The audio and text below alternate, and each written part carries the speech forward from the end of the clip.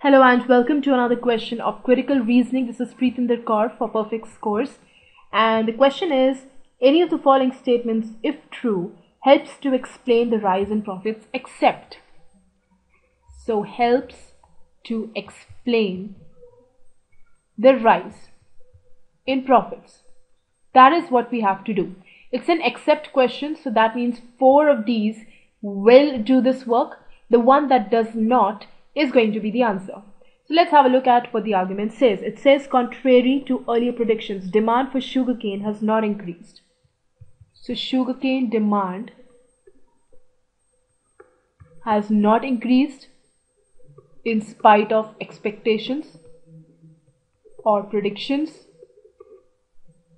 And even though prices and production amounts have also been stable, the growers increased their profits. That means even if prices were stable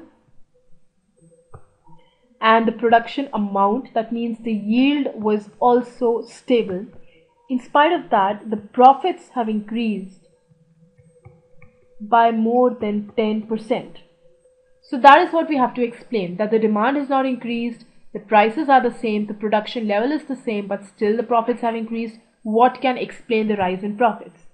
The option says many countries that are consumers of sugarcane increased their production of sugarcane-based ethanol, yet overall consumption of sugarcane decreased. Well, that is not helping to explain the rise in profits.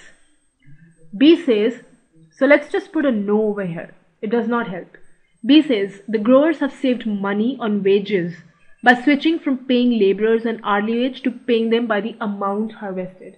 So the production was the same. So the wages have come down. That means after the revenue, less costs have to be deducted.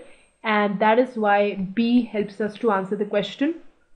C says the price of oil, a source used by growers in harvesting the crops, dropped by 20%. So that means another cost has come down.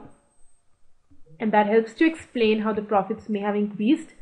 D says many small growers joined together to form an association, began to buy supplies at lower rates.